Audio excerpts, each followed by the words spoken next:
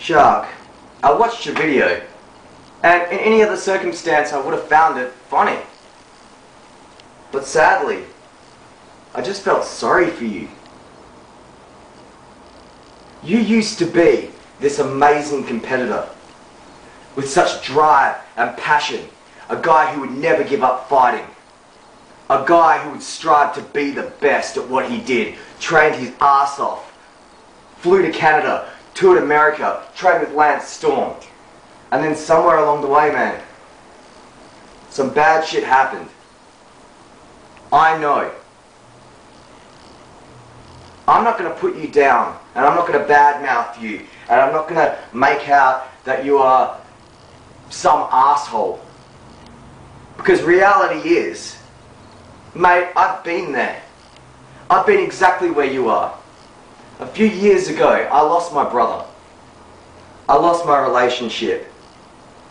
I was waking up with a bottle of Jack Daniels in my hand, and I was falling asleep with a bottle of Jack Daniels in my hand. I had so much anger in my heart, so much anger in my soul, and I took it out on everyone around me. I pushed everyone away. Look, man, you can't lay down and let this happen.